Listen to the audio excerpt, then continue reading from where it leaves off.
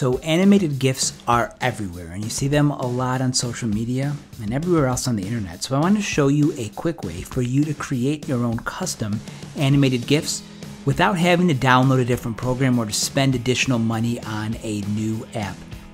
If you have a Mac and you have Keynote, there's a really easy way to create an animated GIF.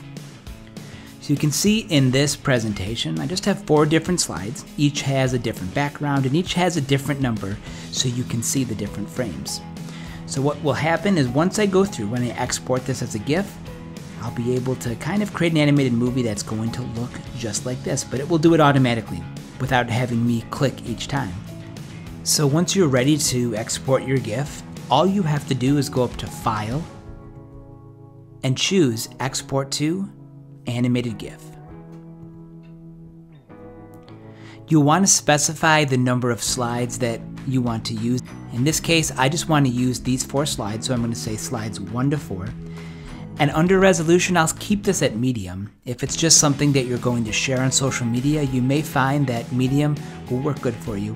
But of course, you can always change the file size to have a better quality of an image.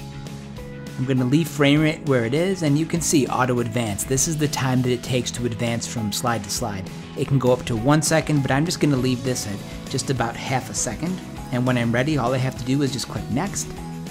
I'm going to name my GIF and save it to this one folder on my desktop and click export.